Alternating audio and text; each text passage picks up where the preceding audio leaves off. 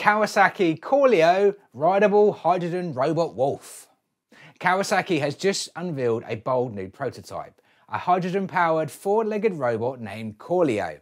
Inspired by wolves and agile animals like deers and panthers, CORLEO is designed to be ridden by humans across rough, uneven terrain. Unveiled ahead of the Osaka Kansai Expo in 2025, the futuristic robot responds to the rider's body movements instead of traditional controls.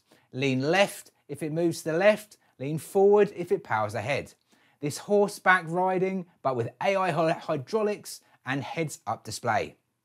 Powered by hydrogen fuel cell and a 150cc engine, CORLEO reflects Kawasaki's push towards clean energy and next-gen mobility. It's still a concept, so we don't know the top speed or range yet, but the vision is clear, a rideable robot for off-road adventures.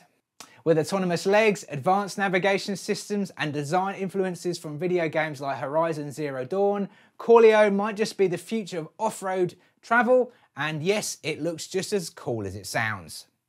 And that's your robot news update for today. Don't forget to join me for my weekly live Robot Optimized workshop if you're interested in learning more about robotics and the latest trends for business. Also, make sure to subscribe to the channel so you don't miss out on future updates. I'm RoboPhil from Robot Philosophy, and I'll see you next time.